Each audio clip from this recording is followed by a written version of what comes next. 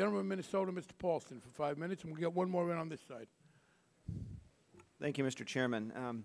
With some of the retroactive rules for TARP recipients and also more pending stabilization now programs from the Treasury and the Fed that are yet to come, and the uncertainty now about future regulatory reform, I'm just wondering, how concerned are you, or are you very concerned that those factors or these factors are going to potentially drastically discourage injection of private capital, I mean real private capital into your institutions that really could help you shore up your balance sheets rather than the government providing that capital? I mean, how concerned are you about that?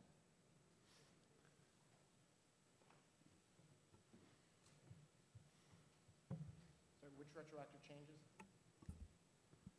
Which retroactive changes are you referring to?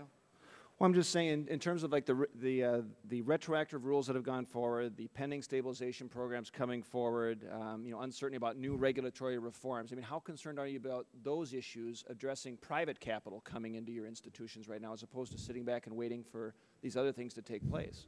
Well, they've certainly created some uncertainty that's not there, and so that's a deterrence. On the other hand, you have to balance it against the fact that there's some things that need to be fixed.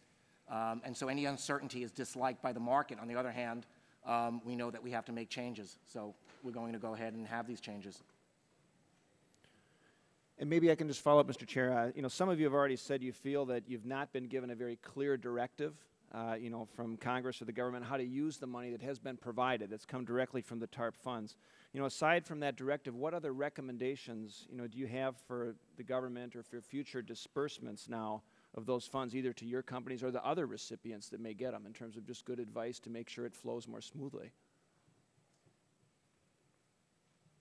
Well, frankly, I think the issue is more the economy and creating demand than any one other single item.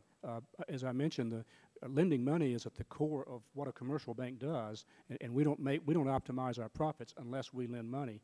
So we need to have more demand, and the critical thing there is for the economy to turn around. Okay. And maybe I can ask one other question. As we consider the regulations for the financial markets, because we're going to be doing that now to sort of get rid of the crisis that we're in, prevent another one from happening or deepening this crisis, actually, what are the largest concerns about over-regulating, going down the roads of Sarbanes-Oxley in terms of moving in that direction and stepping too far, you know, where we're intending to be helpful, but actually it could be very harmful? Is there anything specific you can draw out that we should be very cautious of?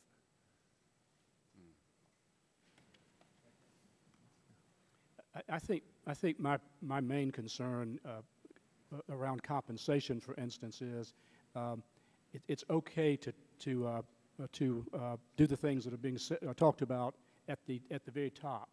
But if you start to go too low in the organization, you will run off key talent to foreign competitors. Is that a shared view, I mean, among others? Yes, it's one of our greatest worries.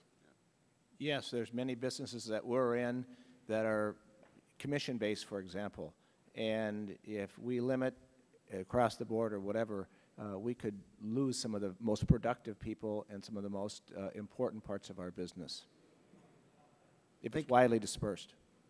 Thank you, Mr. Chair. I yield back. Well, the gentleman yields back.